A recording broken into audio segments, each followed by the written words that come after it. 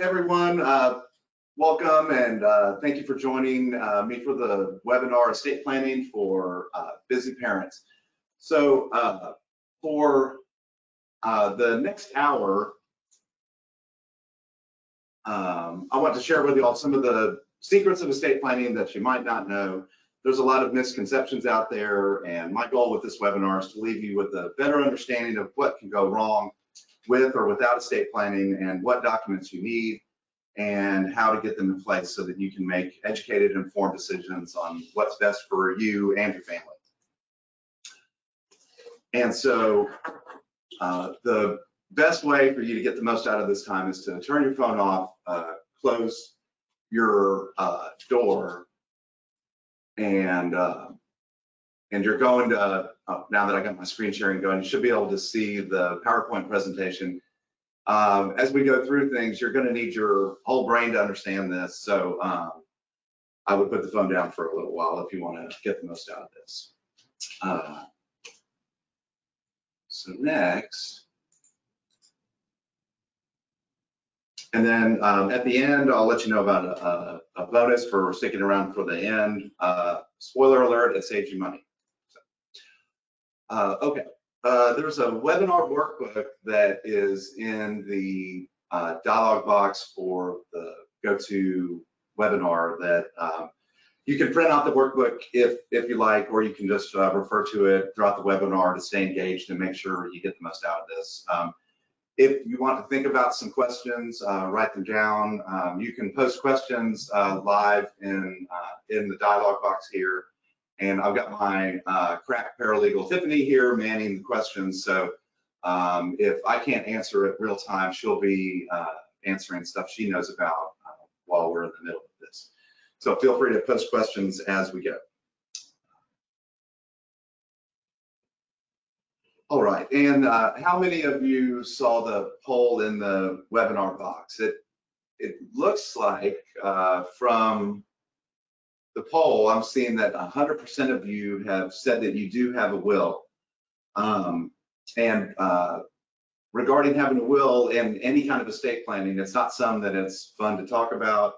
And about 70% of Americans don't have any kind of estate planning at all. And you'll see in a few minutes how that can be extremely costly and outright create unleash hell in a family. So the three biggest doubts about estate planning, you can look at number one on your workbook. People think that somehow planning for the death will somehow hasten its occurrence. They think estate planning is going to take too long, or that it's going to take a lot of time, or what I hear people tell me all the time in probate when I'm talking about transferring somebody's estate who died without a will is the person who died that didn't have a will just told everybody, oh, my wife gets everything, or oh, the kids get everything.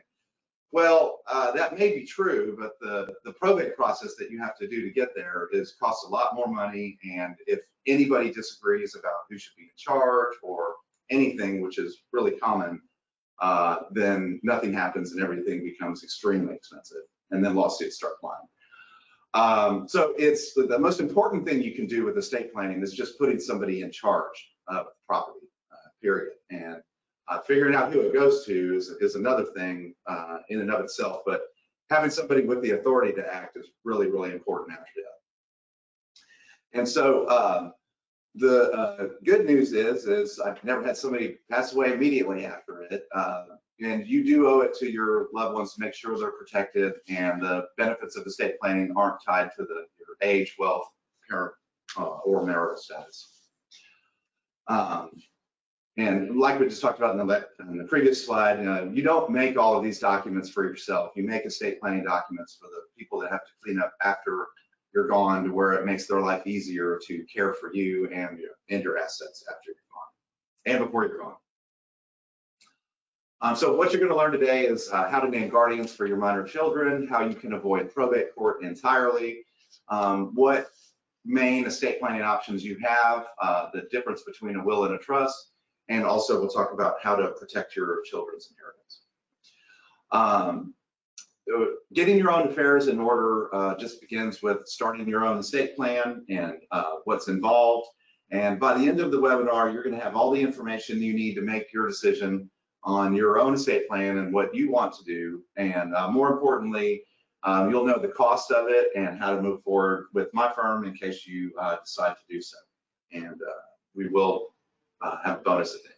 So this is me. I went out on my own in 2008 after I left the firm that I was at for 6 years. I've been licensed since for 21 years now, and I've been doing probate and estate planning ever since I went out on my own.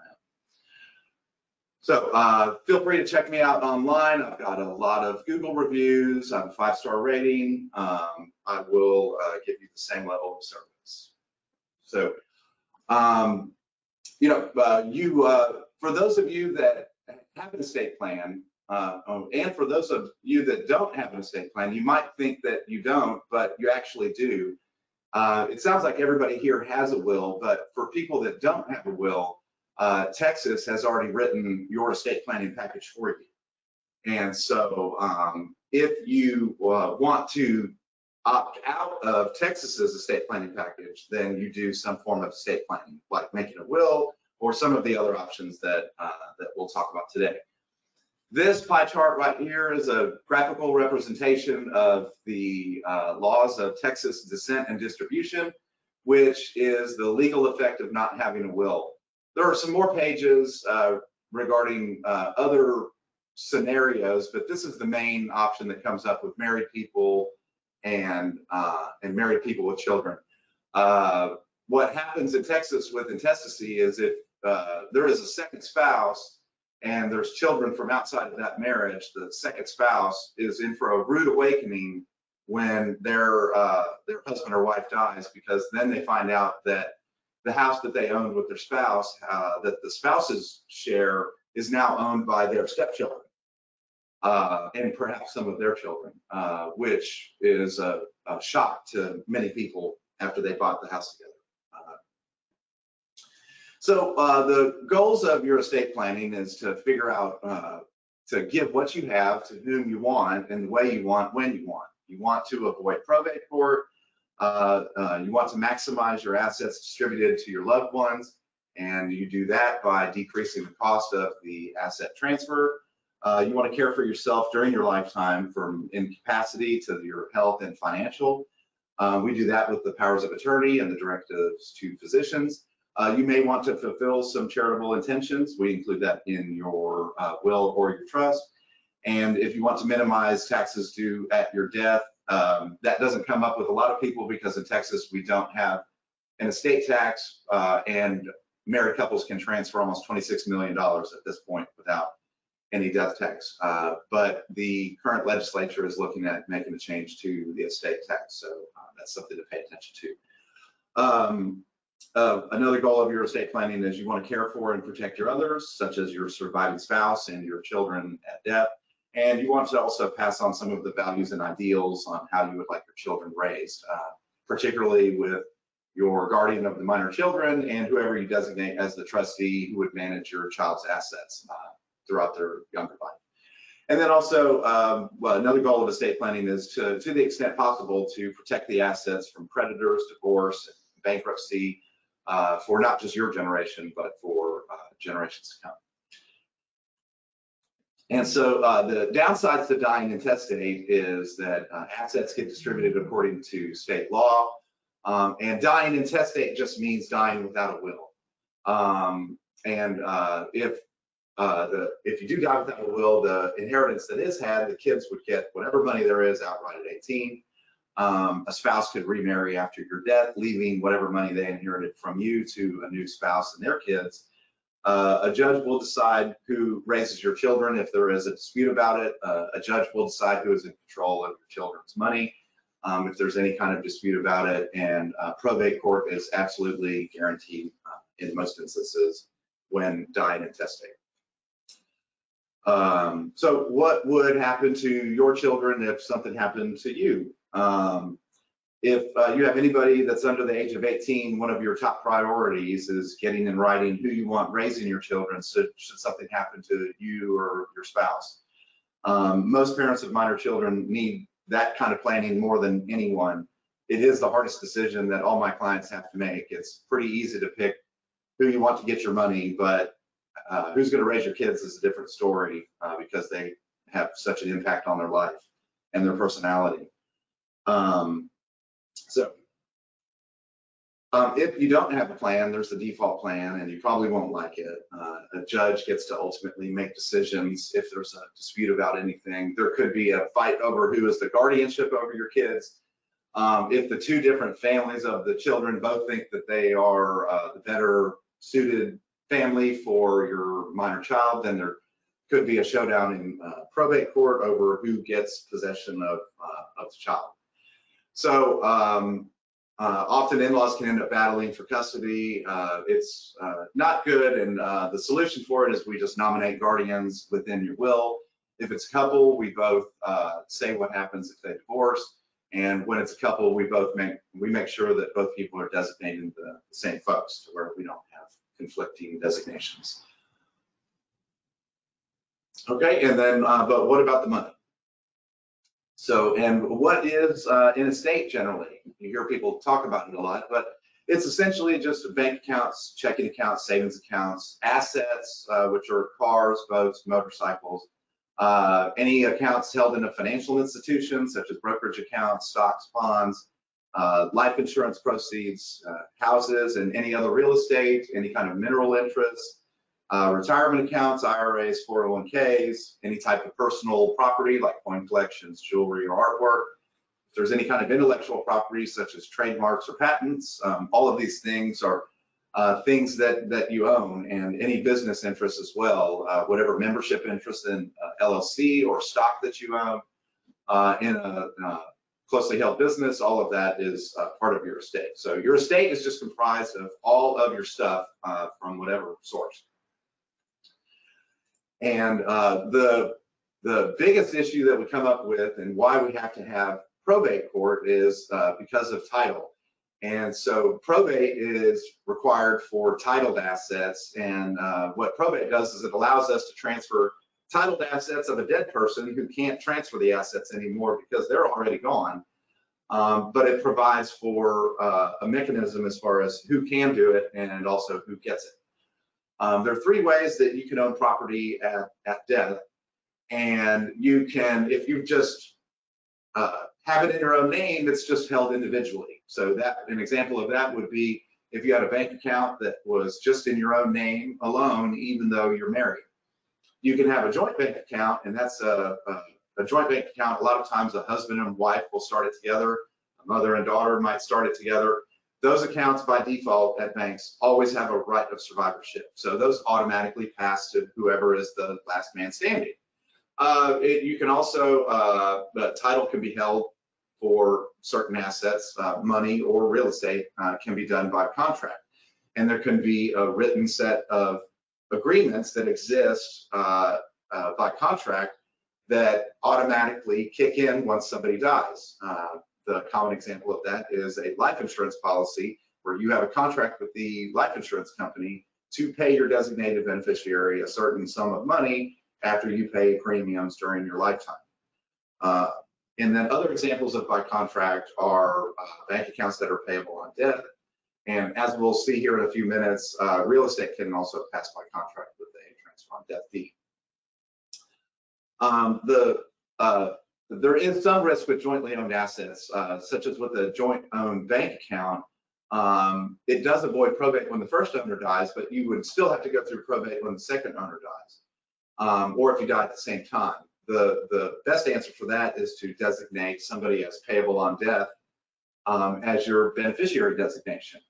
But a lot of people go and put their minor child's name as a beneficiary designation.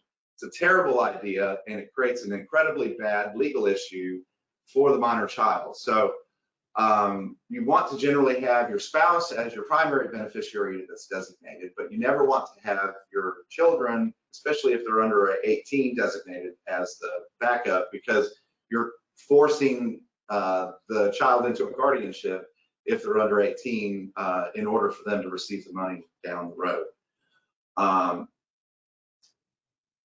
So what are different options that are available? This, I see a lot of homemade wills come in here for me to probate, and I see a lot of things why wills show up that don't work, estate plans that just outright fail. Why most estate plans fail is poorly drafted documents. Usually it's a homemade will that somebody made from some form online, and they list off all of these specific items of personal property that they want to distribute, but they never say where everything else goes. And it's almost worse than not having a will, because then we have to probate the will, and then we also have to probate the estate for the person as if they didn't have a will, so that we can figure out who gets everything else that wasn't mentioned in the will. Poorly drafted documents can create a big headache after death, and they won't provide for any kind of probate avoidance. You'll end up in probate court anyway, and those documents won't be timely updated. And most times under those homemade documents, the children will be getting their inheritance at 18, won't have any check valves on the money, and it won't be protected from ex-spouses in divorce, bankruptcy, or other lawsuits as well. So starting off with good documents is the most important thing, because you can't fix these things after somebody becomes incapacitated or after they're dead. Your options are, three different main options are suitable for most people. The first option is doing a last will and testament. The second option is doing a probate avoidance package. And then the third option would be doing using a revocable living trust, which is a trust that we make during your lifetime. If you're a married couple, the husband and wife make it together, and then we use the trust to own assets, and we use that as a vehicle to own assets, and we use that to avoid probate, because the trust owns the property, not the individuals. And going back to the title rule that we talked about, if the trust owns the property, we avoid probate because there is no change in ownership. The trust still owns the property. We just have a new backup trustee come in after somebody dies that is in charge of the trust. These three options are suitable for different folks depending on your situation. A last will and testament is way better than nothing. Like we talked about a few minutes ago, dying intestate and all of the things that can happen. Having a will is way better than nothing, and it's a fantastic start because it designates who's in charge of your property, and it also designates who gets your property. And it will, if it's done properly, it will nominate a guardian for your children and also name beneficiaries for your assets. So you get to name an executor to wrap up your affairs. You get to name your beneficiaries. The only problem with doing a will is that a will is just a written set of instructions that have yet to be carried out. You still have to probate a will in probate court to make it happen. The reason for probate court is to make sure that the actual will that's being brought to probate court is the actual last will and testament that this person made before they died. And so the probate process is a lawsuit in open court where the will gets aired out and everybody gets an opportunity to come and attack the will if they want to, or to make a claim against the estate. And then once the probate court admits the will, then everybody has to rely on it. That includes insurance companies, title companies, and everybody else. But where a will fails, like we talked about, we still have to go through probate court. They don't provide for what happens if you become incapacitated. Sometimes they can become problematic across state lines. If it's a homemade will, the kids will probably get the money at age 18, and it may not address all of your property, and it won't provide for anything as far as preparing for what happens should you become incapacitated during your life, or for during the lives of your surviving spouse and children. So where there's a will, there's a probate, and so other options. And another reason why you just don't want to end up in probate court is it's an open lawsuit downtown for if anybody wants to start trouble, they have a pre-made place that they can go file a lawsuit into. If a creditor wants to make a claim against you, it's a real easy place to go make a claim because there's already an existing lawsuit.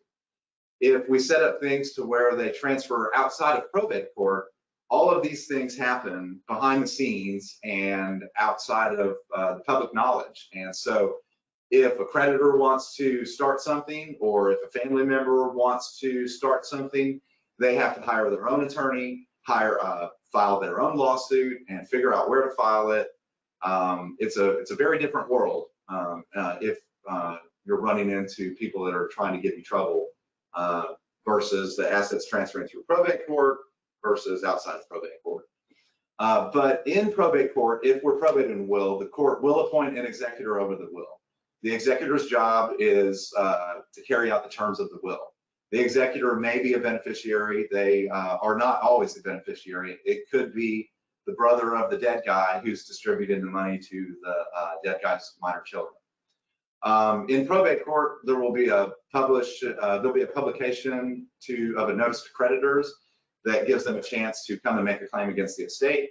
We have to file an inventory as to what assets were in the estate. That becomes a public record that anybody can view. It provides for the power for the executor to distribute assets. Everything is reported back to the judge. And in certain situations, if there's a dispute, it will need court permission to do any type of distributions. And you almost certainly have to hire a lawyer to get a probate case done. Even attorneys that don't do probate generally don't know what they're doing in probate court. And it's just a foreign world with foreign words, even amongst lawyers. So the downsides of probate court is it costs money, it takes time, and it's done in public. So all three of those things are potentially downsides. The cost of it is $5,000 per person, and it keeps going up every year. It's one filing fee they go up on every year, and because I think most people don't find out about it until after they're dead. So for a married couple, you can count on at least $10,000 of your money being spent on lawyer fees and court costs, even if you have a will, because you're going to have to get a lawyer to do probate court. And right now, my flat fee for doing a probate for a self-proven will made by a lawyer is $4,450 in Harris County. And so that'll be going up to $5,000 January 1 next year. So we can eliminate that.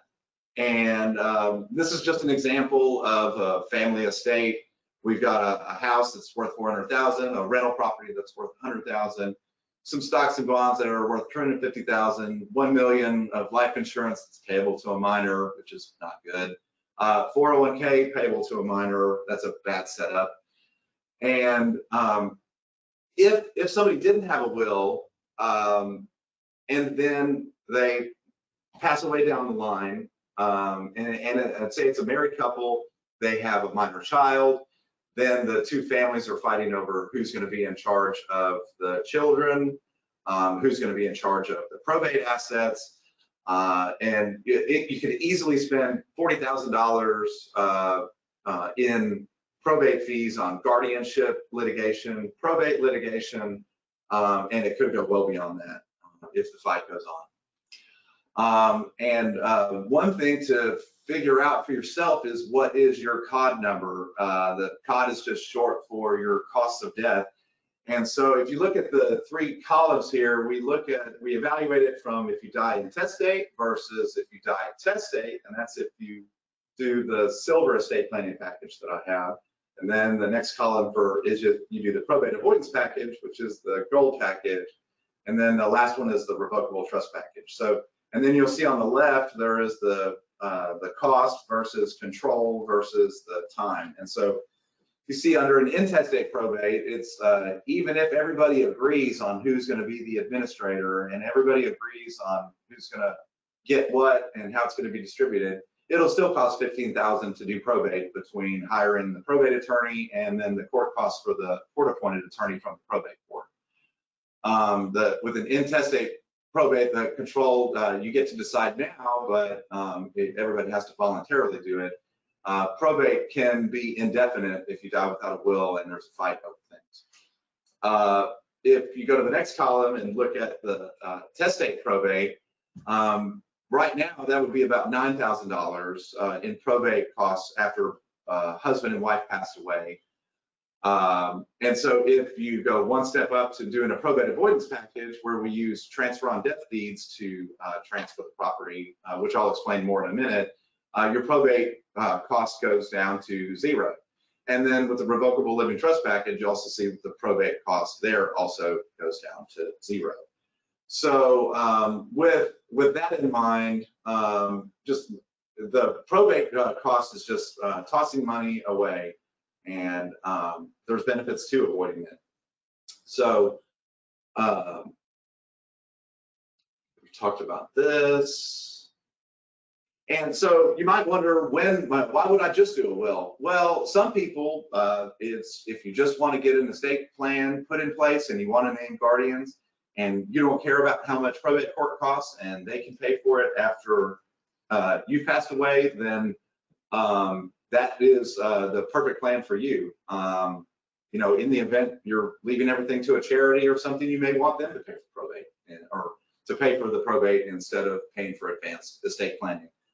But in this case, probate avoidance is the goal. So a will is usually not sufficient for most people as far as what they would like to happen. So then if a will is not the answer, there's a better option. It's something that I have created up here. I just call it a probate avoidance package.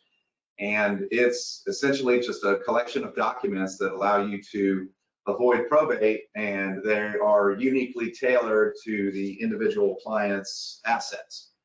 And so we avoid probate with a combination of transfer on death deeds for your real property.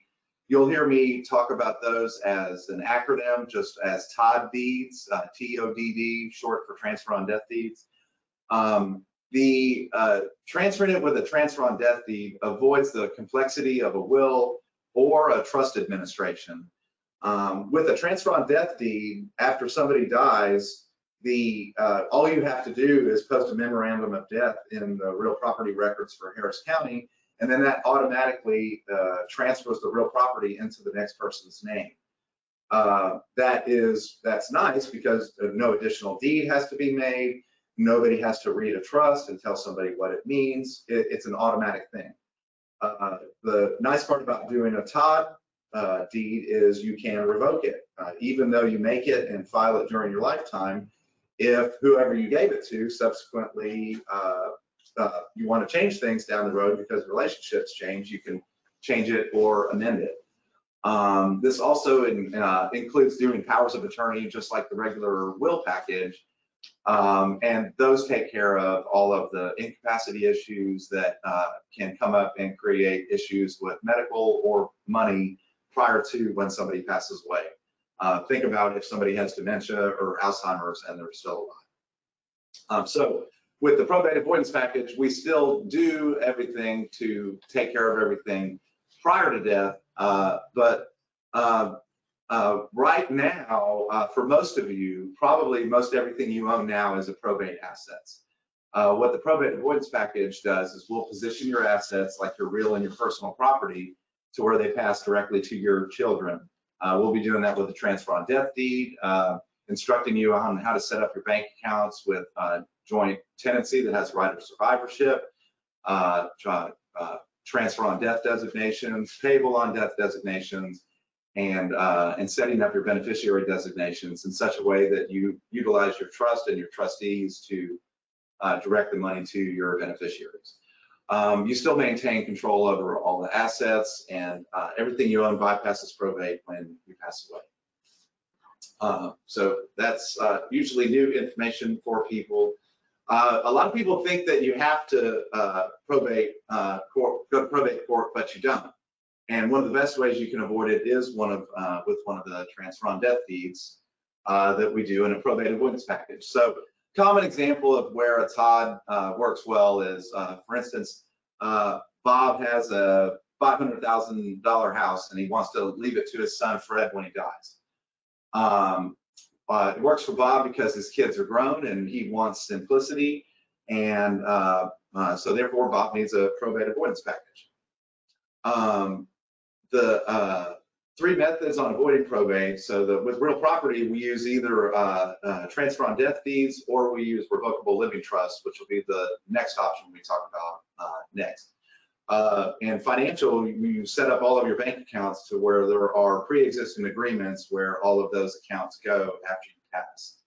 And for vehicles in the probate avoidance package, most people don't know that you can actually designate beneficiaries for your vehicles with the state of Texas now too. And for married couples on the probate avoidance package, we designate up to two vehicles and retitle them to where they have beneficiary designations. That way there's nothing required for probate to transfer title on the vehicle. Okay, yeah, and then you all have total control and everything is automatic. Now, if there is an even more advanced option, which is utilizing the revocable living trust.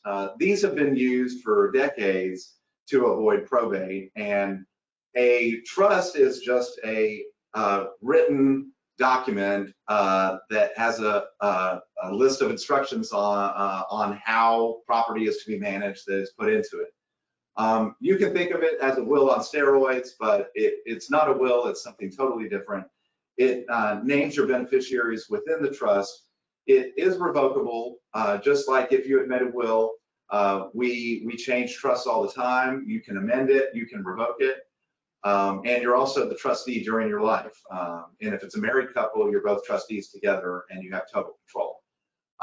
The trust does, for a married couple, the trust is not changeable after one spouse passes away. Most married couples like to know that because it gives them some comfort that the surviving spouse isn't going to marry somebody much younger and redirect all the assets to somebody else other than the kids. So probably everything you have now is outside of a trust, certainly because you don't have one. So we would help you position yourself to move your assets into your trust by retitling them into your trust, or set up things to where they automatically transfer to your trust after death. You still maintain total control over your assets in the trust. And the biggest benefit is everything that you put in there bypasses probate when you pass away. And you might be thinking, aren't trusts only for rich people? And that's not true. Trust is just a written agreement that spells out how you want the rules to be set up for property that gets run through it. Here's an example of where a trust package works best for Bob. So Bob has, say, $100,000 in a bank account, and he wants to leave it to his son Fred when he dies, but he wants to make sure that Fred's at least 25 and that he's graduated college. Well, in that instance, Bob would want to have a trust because we're going to want to put in some conditions. So where the biggest difference between the decision between a probate avoidance package versus a revocable living trust package mostly comes down to whether or not you have younger children. If you need to designate guardians and you need to set up trust for children that need to be managed until they get older, a revocable living trust is the best way to go, because if we do a probate avoidance package, it's just an automatic title transfer with no check valve built in for controlling assets that go to anybody that's younger. And particularly if somebody's 18 or even under 25, you don't want them having that kind of money free and clear to make bad life decisions. So within every trust, there are three different hats or roles that you can have. So the first one is the grantor, also known as the settlor. This is the person that's putting their own assets into the trust. The grantor settlor person has the authority to designate the trustee. The trustee is the boss of the trust, and that's the person who has the authority to distribute assets. The beneficiary is the person who is supposed to get the assets from the trust. They all can be the same person, and a lot of times they are in the beginning. And so, say Harry and Wendy, they both make the trust together, they both are the beneficiaries together, and they both are the trustees together during their lifetime. And we set up all the property to go in here with total control, and then it still avoids probate.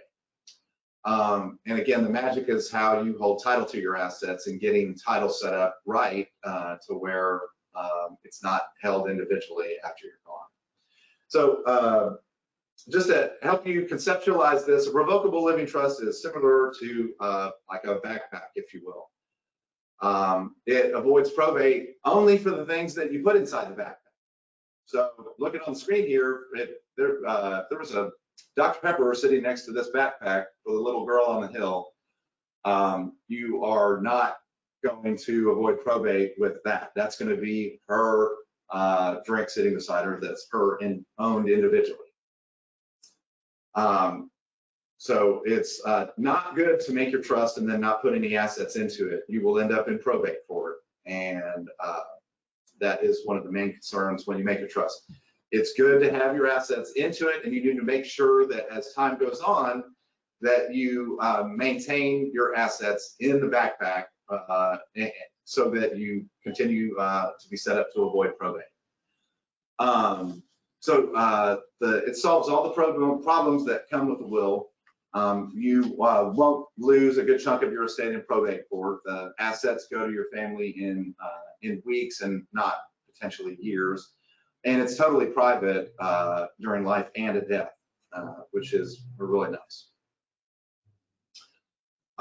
Trusts are easily changeable. They're valid in every state. They're difficult to attack. It's not a separate tax identity from you. You can open up bank accounts in your trust under your own Social Security number.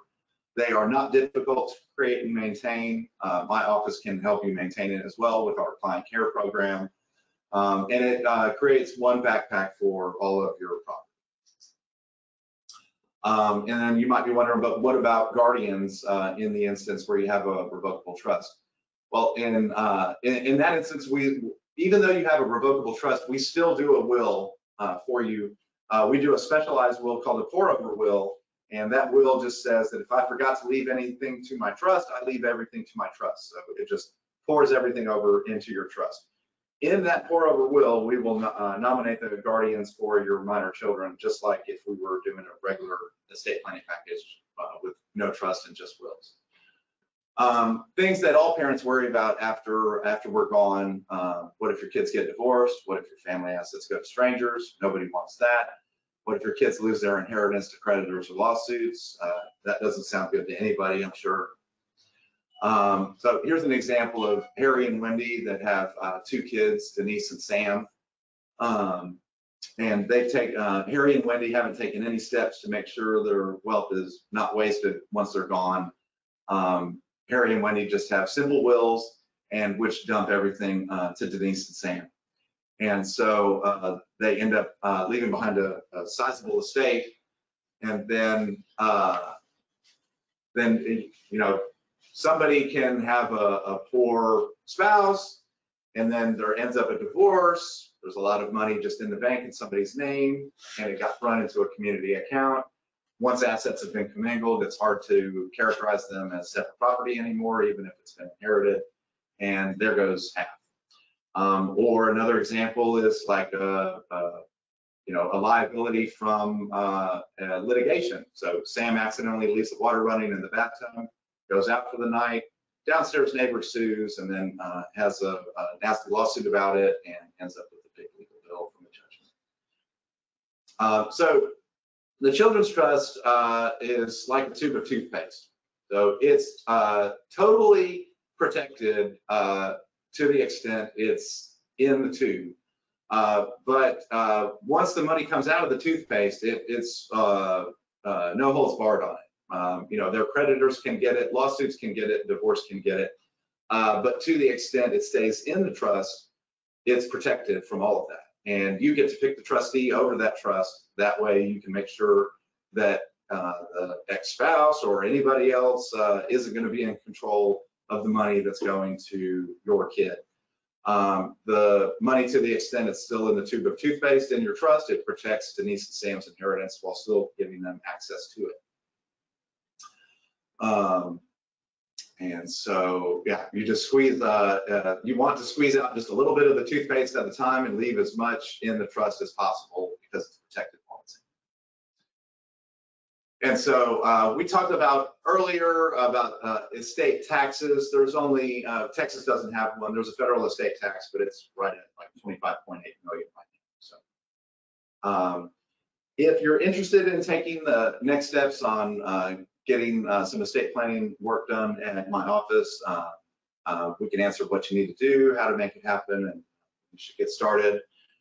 So for, you might be wondering, can I just make these documents myself and pull these forms from online? Do it yourself is great for crafts, but I wouldn't recommend this for wills. Much like you can operate on yourself, it's probably better to get a doctor to do it. And really the same goes for estate planning. So I would beware of any do-it-yourself or bare bones trusts out there. They may not comply with state law, and they won't provide you any type of personalized planning like you would get with attorney representation. It'll be a cookie cutter design that's implemented nationwide, and it's often not properly funded or improperly funded by the words on the document itself or by the actions you take.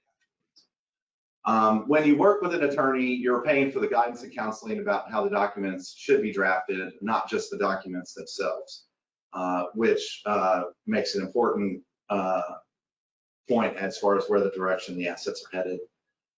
The traditional experience would be hourly billing for things like this, which is just reactive and transaction based. I do everything on a flat fee basis up here.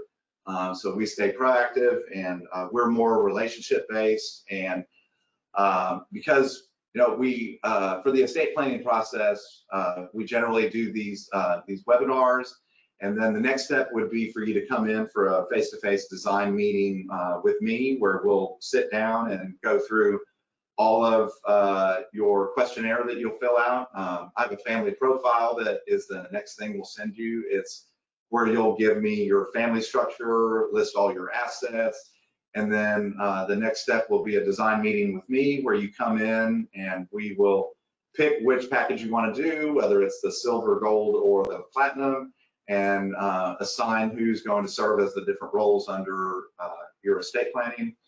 And then after that meeting, I will go away and prepare all of your documents, and then prepare an email to you with a document review video where we'll send out drafts for you to review, and then we get you to come back in for a signing meeting that you come in for face-to-face, and then you'll leave with your originals after that signing meeting, and then we send you scanned copies of all of your originals, and then we keep a backup copy up here forever, and you get a nice estate planning binder that goes with all your documents, so you can keep everything in one place. So you get what you pay for when you work with an attorney for estate planning, and there's certain things you want to avoid bargains on, like parachutes, scuba equipment, and brain surgery, and estate planning is right up there up with that. The silver package is where we would just be doing a will for you. All of these are going to have powers of attorney and all of the other documents that address issues that happen prior to death. But the silver package is where we'll just be doing a will and the powers of attorney. It'll have a contingent trust for children in there, but with the silver package, the probate will be required. It will not avoid probate. The gold package is the probate avoidance package, and that's the one where we use transfer on death deeds. We still have a will that we do for it. It's just a super basic one-page will that's just is a just-in-case type will. And that's $3,000, and it uses transfer on death deeds to transfer the real estate, and it'll have powers of attorney for medical and financial decisions for anything that happens during your life, or if you become incapacitated. The platinum estate planning package is the revocable living trust package. It sets up children's trusts that can last for their lifetime or a staged distribution. It still has all of the powers of attorney that all the other packages have. Additionally, we do an assignment of personal property, and it contains a certificate of trust. And like all of these have the estate planning binder that comes with it, signing meeting with me, and in addition, the probate avoidance package also has a 30 minutes that I spend with you on how to set up your bank accounts to where they effectively avoid probate after you have passed away. So those are the 3 packages that I'll offer. The Platinum Plan, this is the list of all the documents that are included in it. It has the revocable living trust, a pour-over will, the children's trust, a certificate of trust, power of attorney, healthcare proxy, HIPAA waivers, living will, which is also known as a directive to physicians. It'll nominate guardians. It comes with an explanation of documents, title transfer instructions, certified copy of the trust. We also do an assignment of personal property, which can help with assets that weren't transferred during life. We will include final disposition instructions for you and a binder, and also send you electronic copies of all of the documents. So the next step would be to book a design meeting with me. And if you want to, just touch base with Tiffany, and we will send you an appointment link where you can pick an available date on my calendar. So for the design meeting, both spouses need to attend. You'll need to fill out the family profile before we meet. I will answer all your questions and discuss your goals at that meeting. You will select the estate planning package that works for you, and then I'll prepare an engagement letter, which is just what you sign with an attorney when you hire them. I'll collect the fee in full, and then we will go and design your estate plan and get you back to sign it. Thank you all very much for attending my webinar today. So for all of y'all that attended, $250 off for whatever estate planning package you pick if you schedule your design meeting here in the next 96 hours. So, and that's just scheduling it, not actually doing it. So we would have it take place in the next 2 weeks. But if you have any questions, please post them up here in the poll or in the questions section. And I don't see any questions just yet. So, okay, so who we work with are people who have taken the time to watch this webinar so that they can make informed, educated decisions. We like to work with people who don't have an estate plan or who want to update their current estate plan. And we work with people who are ready to get started with the process. Please don't request a meeting if you're a do-it-yourselfer and you're just looking for ideas to sit down with an attorney. Also, don't request a design meeting if you already have documents in place and you're just looking for a second opinion. And also don't if you have questions about your specific situation, but you're not ready yet to move forward. And again, please check me out online. I've got a really good reputation and a lot of happy clients that come back for their updates, and I would like to add you to my list of clients and make you a former client as well. So thank you all very much. Is there a question? Can you talk about irrevocable trust? Can you talk about irrevocable trust? Wow, this is a good question. This is a real hot topic nowadays. I get asked probably once every 2 weeks to create an irrevocable trust. I don't know what articles are out there that make people think that these are a good idea. Irrevocable trusts are bad. I will not make them for people. I won't take money to make them for people. The problem with irrevocable trusts is that inevitably, the person that makes it down the line is going to want to get at those assets for themselves, and they're not going to be able to. And they're going to be upset. And they're going to be upset at the person that made the irrevocable trust. And so then they're going to come back to the lawyer and say, why can't I get to my money? They are just, there's no real good purpose for them. There's way better methods of asset protection than creating something that provides a roadblock between you and your own money. The only time an irrevocable trust should be used is if you have an estate that's worth more than $26 million and you're utilizing it to get life insurance money out of your gross estate. That's the only time I would recommend using an irrevocable trust, because otherwise they just create problems down the road. I hope that answered your question. I'll give it a couple other seconds and see if anybody else has any other questions. But Other than that, thank you all very much for attending today, and I look forward to speaking with you soon at a design meeting.